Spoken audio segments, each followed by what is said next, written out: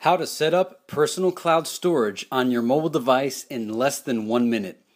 I bought this PogoPlug device for $21.43 off of Amazon.com.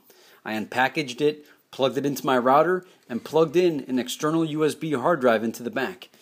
I went to the website and registered my device and then created a user account. I chose the free account. Then I downloaded the PogoPlug app, entered the username and password, and instantly saw the files that were stored on the USB drive that I had plugged into my PogoPlug device. To test the remote capability of accessing the files, I called my friend and had him download the PogoPlug app, and then I shared my username and password that I had just set up on the website to see if he could access the files. He could. If you would like to purchase the PogoPlug, I have a link in the information below to my store.